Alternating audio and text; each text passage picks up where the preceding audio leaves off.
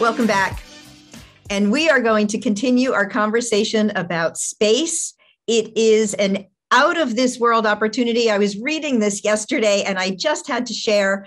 NASA is offering everyone, that includes you, a chance to get your name flown for free around the moon during its upcoming Artemis 1 expedition.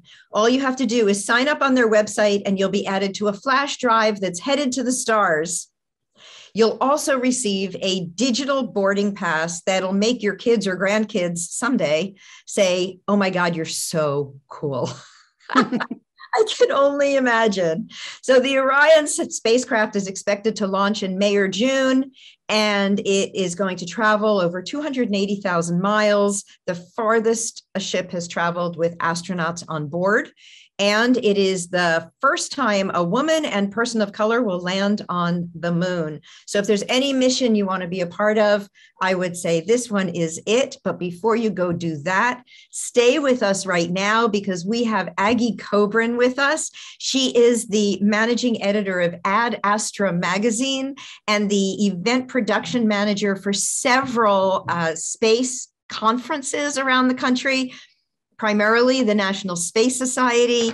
Aggie, welcome to the show. We're just so glued to the all about space thing. Why does space matter? And thank you, Lauren. It's great to be on the show. It's really interesting what's happened in space because we do vaguely remember what it was like many years ago when the astronauts launched and we went to the moon and, all those wonderful things happened. And then it kind of faded away. We had Space Shuttle going for many years, but a lot of people weren't even that aware of it. It became so routine after a while that people didn't pay as much attention unless there was a catastrophe. And it just kind of lingered along. There was a lot going on that people really weren't even aware of. And then suddenly, we'll call it the billionaires race started. SpaceX got into it. Jeff Bezos and Blue Origin got into it. Sir Richard Branson with Virgin Galactic got into it. And suddenly everybody was into the space thing. And there was lots of talk and there was lots of money being put into it. And there's lots of conversation going on. And that's really what has energized it in the last few years. It has changed over the years. It faded, but it's always been there. The big difference is it was always government. It was always NASA a long, long time ago. And that has absolutely changed, where now there's a lot of other organizations involved. There's a lot of private enterprise. It's become a private enterprise. That's the big difference. It does feel a little bit like they want us to become the Jetsons. For those of us who remember the Jetsons. Yes. We all had, parked in our driveway outside of our risers is the little spaceship that we travel around with. So I can't help but hold that vision as all of this private enterprise really takes us into space. How close is that to possible reality? It's happening. It's not just close to possible. It's happening. There are things going on all the time now. There are launches at Kennedy Space Center constantly. There's launches out in the desert. We see we see some of it. We see when Blue Origin takes off and somebody like William Shatner's on it or some other famous person is on it. And they're really only going they're not going out into space. They're going to the cusp. So there's a lot of things happening right now. We hear about it more. You mentioned I'm managing editor of Ad Astra magazine, which is a space magazine. A few years ago, we never would have thought about putting this into bookstores. There wouldn't have been a market for it. Now we've got it out in bookstores. It's selling really well in 1,000 bookstores across the US and Canada. It's quite remarkable what's happened the last few years. I took over the magazine about 5 years ago, and the world was a very different place.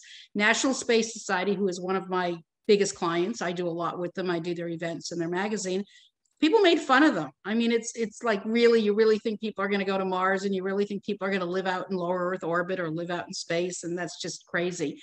And now look what's happening. People are seriously talking about it. Trillions of dollars is going into it. There's a lot of reasons that go way beyond the average person's understanding of what's being developed. When you got into space, we wouldn't have the GPS system we have. We wouldn't have the satellite system. There's so many things that we have because of the space program, the internet, because of the space program. So there's a lot of things that people aren't aware of that are going to develop and happen over the next number of years. And, there's lots of different beliefs. Are we really damaging the earth so much that we have to find someplace else to go to. That's a very personal thing. I'm hoping we're not. I'm hoping we don't get to the point where that ever happens, whatever number of years, thousands of years from now. But it is a practical thought. And, there's just, the moon is out there. Look at it. I'm on it.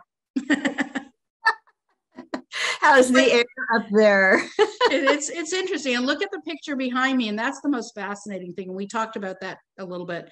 The effect, this effect of seeing the earth from a distance, of seeing how fragile it is, of seeing it's just one little tiny planet out there in the midst of billions of stars. And, we are very fragile, and we have to be aware of that and understand that. And there's a much better understanding because we're going to space, because of this overview effect, because people are coming back and they're realizing how vulnerable we are as this little blue planet floating around out there. And this is an actual picture, by the way, of that was taken. You're on the moon and you're looking back at the earth. This is what it looks like. Wow. So the whole space program has changed and developed so much, but so much of that is owed to what they refer to as the space billionaires, actually. And they have made a vast, vast improvement in what's happening. And they've actually kind of taken it over. Although NASA is still very, very involved, and NASA is still doing a lot. So are they working in conjunction with NASA, or are they? Yes. No, this is a real team effort. And that's another thing that is, I won't say well hidden, because it's not, it's out there and people are aware of it, but it is definitely a team effort. Nothing can be done without working hand in hand together. The permission, the guidelines, NASA's funding essentially SpaceX in a large way for taking folks up to the space station, eventually to the moon. Most recently, 4 people were up in space for 3 days. That was on a SpaceX craft. But all of this is tied in between NASA and these companies. And I won't say all the companies are working real well together, but NASA's working well with them. Mm-hmm. Occasional little lawsuit, typical stuff. Just billionaires being billionaires, right? Billionaires being billionaires and not always getting along, and government not always getting along with them, and all the usual stuff. But it's been really interesting. Putting together conferences in that arena is fascinating. Hearing the speakers, running competitions. We've got competitions going on with prizes for students that are interested. We've got tons and tons of student activities going on now all over the United States. Lots of excellent speakers, both from NASA and private industry, coming to these conferences, tourism conferences, all sorts. I have a big conference coming up, I know, in May. So give us an example of, what people would expect, and can the general public access it? I mean, can our viewers access this program? That's an interesting question, because all the streaming and everything else we've done the last couple of years because of COVID, because people couldn't get to conferences. We are trying to do this conference as a live conference. It's May 27th, 28th, 29th. It's in Arlington, Virginia at the Hyatt. It's a beautiful hotel.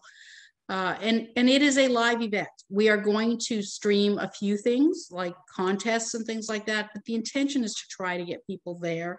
We have administrators from, I'm going to read through the list just a little bit because I won't remember everybody's name, but we've got Catherine Lauder, who's the Associate Administrator for Space Operations at NASA. We've got Lori Garver, who is involved in all sorts of things and used to be a Deputy Administrator at NASA. We've got Peter Beck, who's the founder president of Rocket Labs, which is a huge company out of New Zealand, which is getting a lot of press right now.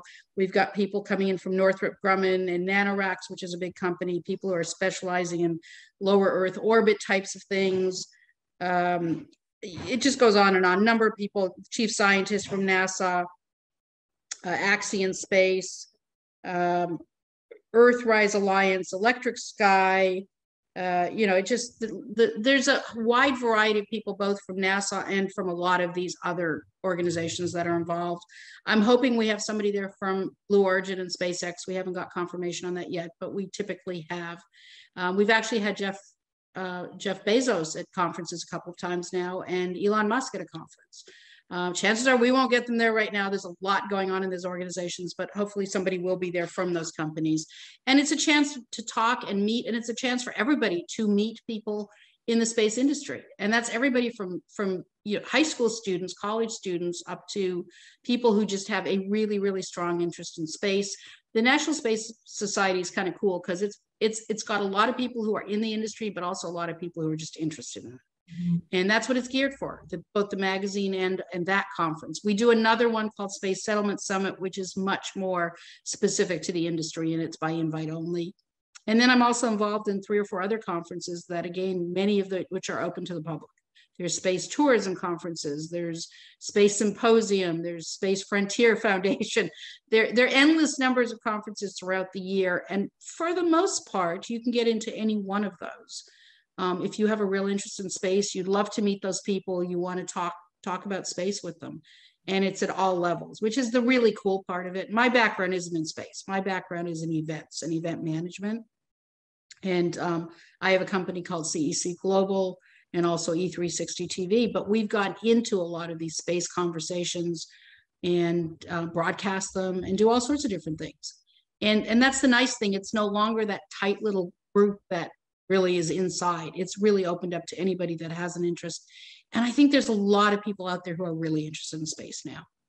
I think that's amazing. And I know my niece and nephew, who are 11 and 13, have this burgeoning interest. And it's beyond what my brother and I experienced watching Neil Armstrong walk on the right. You got excited about an event, but you had no clue about anything else. And now, because of the access to information and the opportunity to really learn on your own and pursue the rabbit holes of all these questions, I think it's tremendous to open up these opportunities to learn and meet the people who are actually doing the work and generate interest from the next generation, which is really super.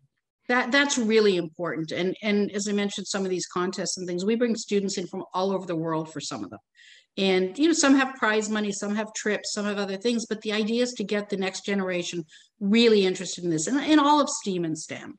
But space happens to be an interest of a lot of people, and it's nice to be able to say, you know what, anybody can get into that industry now. You don't have to be the engineer. You can be an accountant, you can be a lawyer, you can be an assembly person. There's so many things going on right now in that arena. And it's such a welcoming world, because these conferences do exist. For the most part, anybody can attend. The magazines are out there, on the shelves now. That used to be a very kind of tight-knit little thing. You couldn't just go out and buy a magazine. You couldn't just go to a conference if you weren't in that industry. And they've really opened it up. And a lot of that is, all those people are out there and look up and wonder. And somebody once said, one of the first conferences I ran, I said, who comes to this conference? Because it wasn't an industry conference. It was it had a lot of astronauts, but, it was kind of open to the public and more, the group of people that were there were a varied group of people. So I happened to ask somebody who was very involved in the space world, who comes to conferences like this? And his response, I thought, was wonderful. It's people who go outside and look up and wonder. They don't just look at the stars. They wonder what's up there. They wonder what's going on. Well, with that, I'm going to ask you, just how can people find out more? Where can they get more information if they might be interested in attending the conference? One of the best places to go would actually be my website, because I list a number of the conferences that I'm involved with there, so they can see the one from the National Space Society, but they can also see 3 or 4 others. And that's cecglobalevents.com. So that one's really easy. That's perfect. And then, the National Space Society's website is space.nss.org. So it's just the word space.nss.org. Anything you look up under National Space Society is under nss.org. And then, as I said, there's 3 or 4 or 5 others. And then Ad Astra magazine. And Ad Astra means to the stars, by the way. People ask me that all the time. It's in Latin, to the stars. Ad Astra magazine now has a site on its own as well, and they can subscribe to the magazine. And many, many, many people do, who are not doing anything else with us, but they would love to see this magazine. It's quarterly. It does a great job of speaking to everybody. It's not just industry-wide. It's a really lovely magazine. It's all very exciting. Aggie, thank you so much for coming to share with us. I know that we will have to have you back, because this is just the beginning of something that's going to continue to grow. And you obviously have your finger on the pulse, and I appreciate you coming to share with us. Aggie Kobrin, thank you for joining us. Folks, it's all about space. And please go outside and look up and wonder. Really, I just think that's fabulous. Thank you for joining us. And we'll be right back.